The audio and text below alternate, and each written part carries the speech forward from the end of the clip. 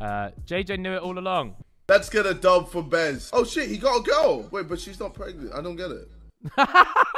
This is a very long time, okay? So this was for my birthday. Faith threw me like a surprise party, which was amazing. There was like balloons, there was everything. And then I went into down the shed, the games room, and all the boys were there. Like Harry was there, Theo was there. It was really cute because I didn't expect him to be there. But yeah, I saw that on JJ's Reddit video. He was like, oh wait, is she pregnant?